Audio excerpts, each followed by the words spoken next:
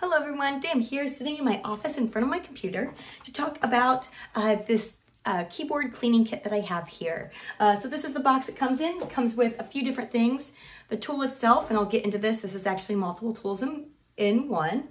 It comes with some putty, so this is really great. You can pull this stuff off, form it into whatever position you need, and get those pieces that are stuck down in crevices. So you get lots of putty.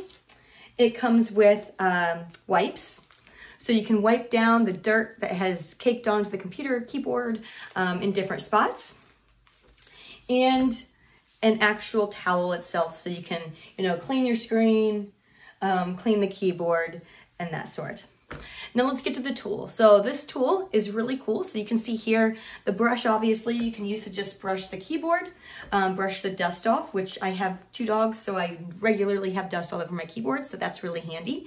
But there's also some other things included with this. So you can see here, this actually just snaps down right onto the bottom, but this is actually a tool to get the keyboard caps off of the keyboard so you can clean underneath.